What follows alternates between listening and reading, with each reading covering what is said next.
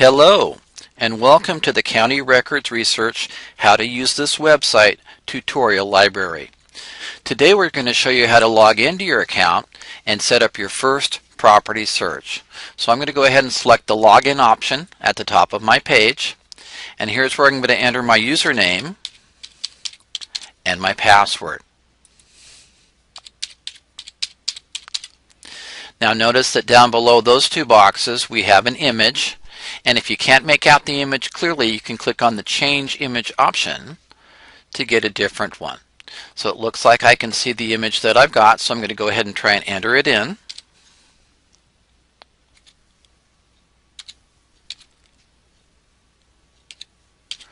And then I'm going to go ahead and select the option to submit. Now, I've just logged into my account by entering my username and password that we just set up on the previous demonstration video, and now I'm in my account. Notice that once I've logged in, at the top of my screen the login option has been removed and property search is there instead. Notice also I have a My Account button up on top, and this allows me to access the different features within my account that we'll be discussing on the next presentations. Now, if I scroll further down the page, you'll notice that I have a list of all the county zones that I have selected for my service. And since we started out with a 5-day free trial, I have access to all 5 states in the County Records Research website. If I scroll further down the page, I've got access to other sections of the site, and since I've logged into my account, all of these are accessible, including the forms page, in case I want to get in there and look at some forms I might need. But the focus of this demonstration is property search, so that's what we're going to do. Now, I'm going to select the property search option. Now this has opened up my property search screen. Now, because I do have access to all 5 states through my 5-day free trial, notice that I have the access to California open at the moment. I can switch states to Nevada, Arizona, Washington, or Oregon. Okay? California, Nevada, Arizona, Washington, and Oregon. Now I can select from any of these states, and within a state I can select one or more zones. Now notice if I put my mouse cursor over a certain zone that I get a small window that opens that gives me a list of cities in that zone. And larger zones have, of course, a larger list of cities. Los Angeles County is quite large, and that's one reason why we've divided it into smaller sections of north, south, east, and west.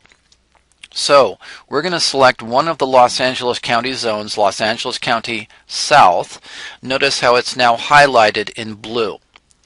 Now if I scroll further down the page, I'm going to find a section called General Property Search. In the middle is a section called Single Property Search. We're going to discuss that section on a separate video. So once I've picked my county zone, I select General Property Search, and notice that something has already been selected for me under Choose One. The option of the type of search I'm going to do is given to me as a default. The Notice of Default Filed option has been selected for me because if I want to immediately jump in and look at properties, this is what a lot of people go after. This is also called pre-foreclosure. This is the beginning step in foreclosure, and this is why a lot of people like the Notice of Default option. When I search this option on our site, I'm going to use listed dates, which refer to the date that the property profile was added to the County Records Research system. So the Notice of Default option will automatically give me a 2-week date range ending in today's date, assuming that I as a subscriber want to see notices of default for my county zone that I've selected from the last 2 weeks of incoming records. So notices of default will go by the listed date or the date we added to our website. Now notice that there are different choices under the Choose One option besides notices of default. some of these are more important to you than others. Notice of default is important because every property has a notice of default to initiate a foreclosure. The second category is upcoming trustee sales. Now notice if I select upcoming trustee sales, then I'm going to get a difference in terms of the date range selected below. Notices of trustee sale or upcoming trustee sales, as it's described in this section, will go by auction date instead. Now, auction date is given to us as the option for upcoming sales because it's assumed that you want to buy properties at the auction. Now, when you're choosing which category that you want to search, you begin by selecting that category, and we're going to go back to notices of default. You then select how you want to pick the properties you want to see. Now, I can select, if I choose a bedroom and bath count option, I can choose 3 bedrooms, 2 baths, and above. I can also then go below the date boxes and select property use of residential. If I would like to simply search 3 bedroom, 2 bath, and larger single family homes in my LA County South zone that I selected up on top, I would then go ahead and hit the search without polygon button to get a result for my search.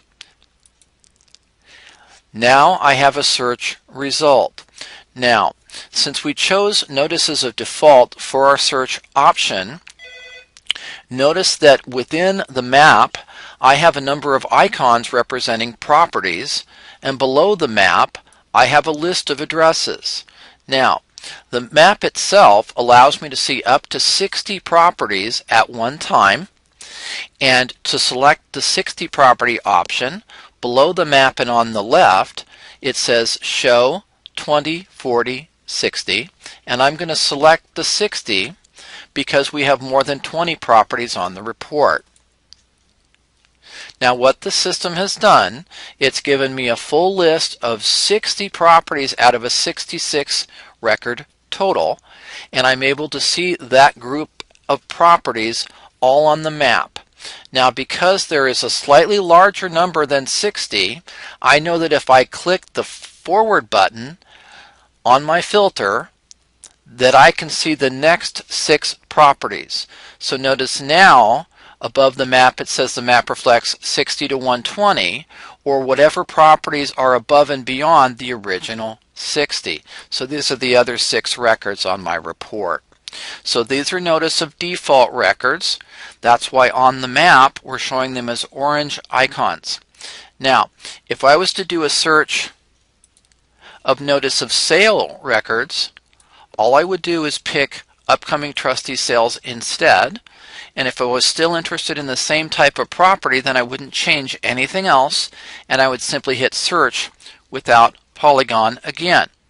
Notice the report is different in this appearance because the notice of sale records require us to see different colored icons representing the properties.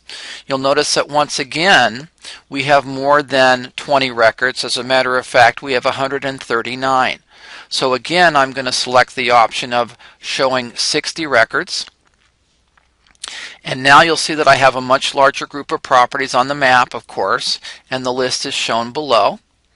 And since these are notices of sale, there are different color keyed icons on the map indicating the status of these properties that are in foreclosure and on their way to the auction. So this is how we set up searches to see our properties and how we expand the range within the search results to see 60 properties per page.